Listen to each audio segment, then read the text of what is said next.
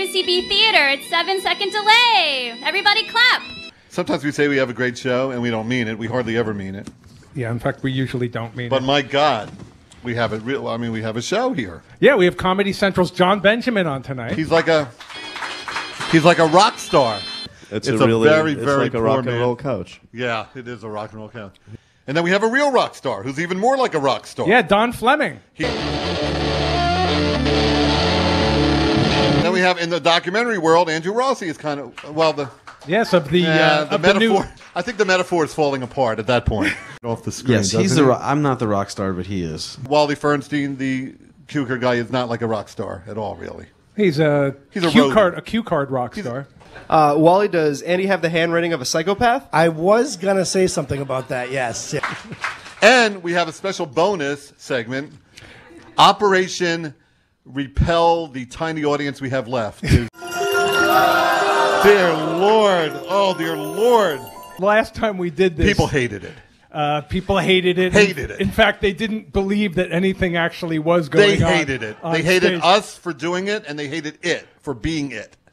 Which is why you're so enthusiastic about doing it a second time. They hated it so much, we said we had to do it again. Are you serious? It's a national sport in Mongolia. So that'll be fun. Fun's an interesting word. Fun is an interesting word. Hey, let's bring out, look, I'm really a big fan of this guy. I believe he has 87 shows on TV. 88. 88, yeah. Currently co-starring with Julia Roberts and Tom Hanks in the big comedy hit Larry Crown. I think you were not supposed to mention that. I'm sorry, I was mistaken. I thought you detested yourself. I'm thrilled you're here. I'm actually surprised you have time in your day to... You should have seen my day. What was your day? Today is Wednesday. Well, I have a kid, so I got up at 7 and ignored him for like an hour. She was sensitive, and she understood me. She understood those weird things from 1943.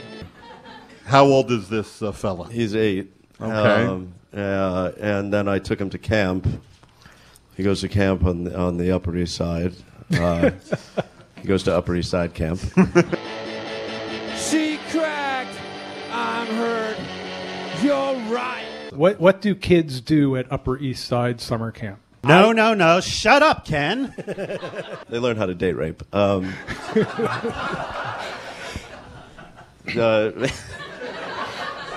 It's a New York tradition. Yeah.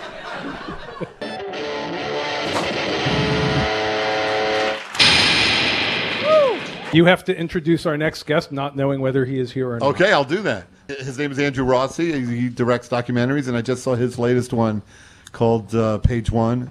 I know you didn't see it, did you, Ken? I have not, no. Yeah, something about not I did caring, see Control. not caring enough. I did see an earlier documentary he made called Control Room. I saw it twice. Control Oh, Room. really? Yeah. What news organization was Control Room about? Al Jazeera. Wait, is that right? Very good. Wow. Thank you, Wikipedia.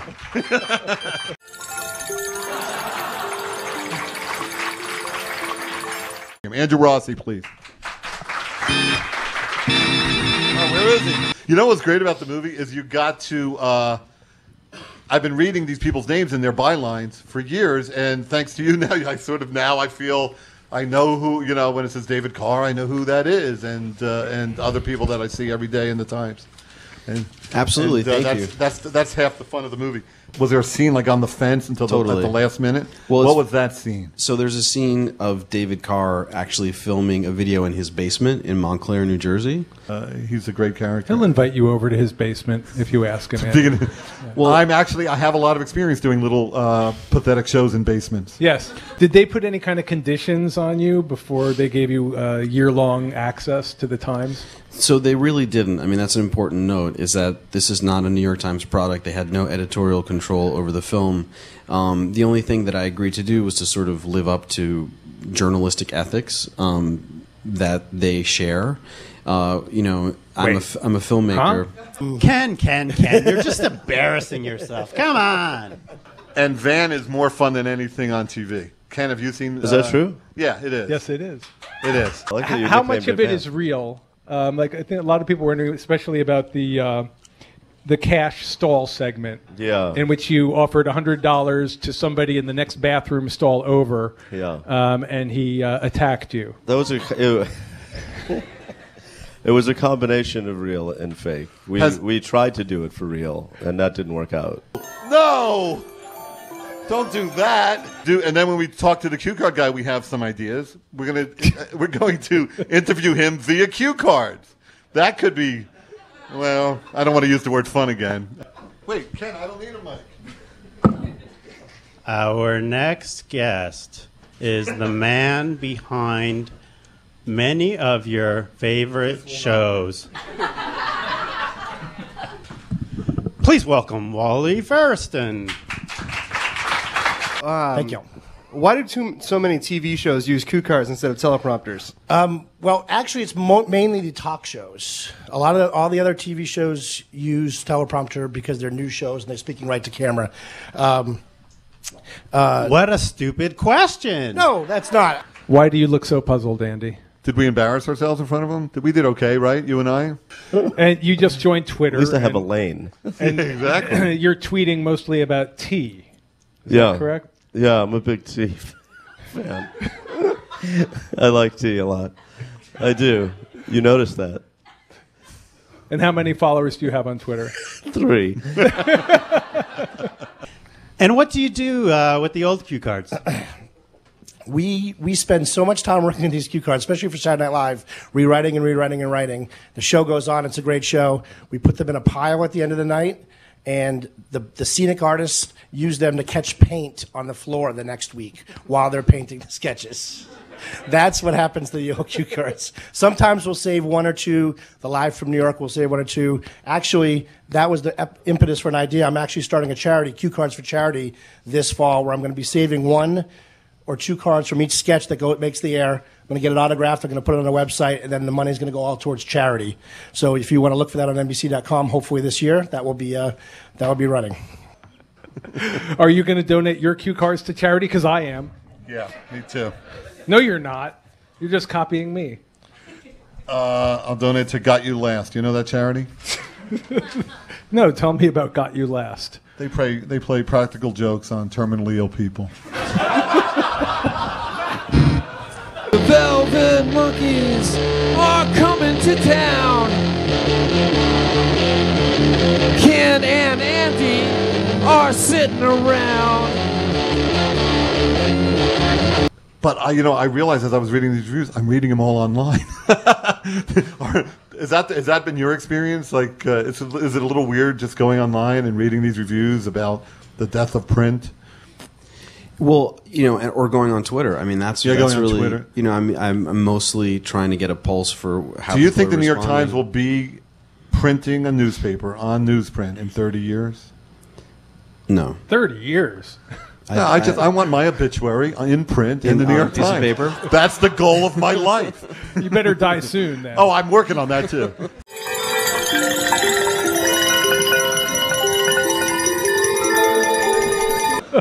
Don't you want to see Mongolia now? They do that in Mongolia. Yeah. That's the national Well, sport. I think the most successful... Just walking down the street will be like a kick.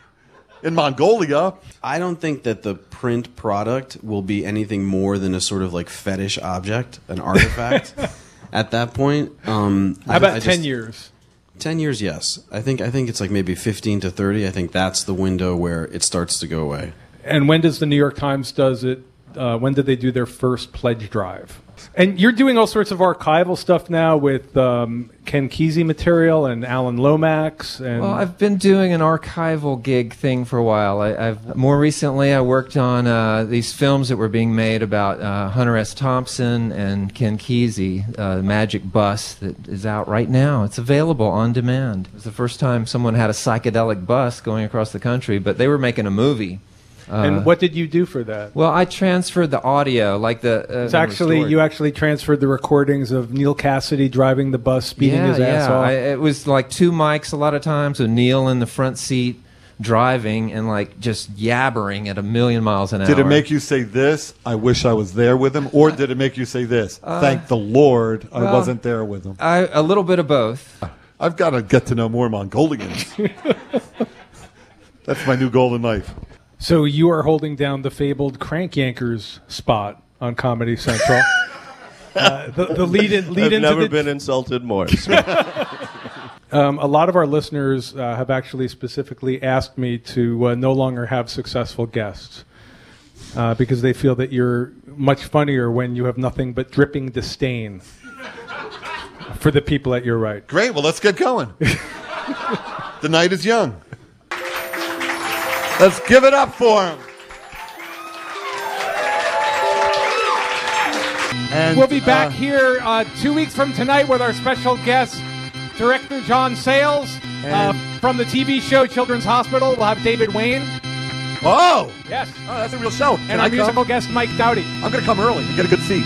This is WFMU East Orange, WMFU Mount Hope, WFMU.org. Thanks for coming, everybody.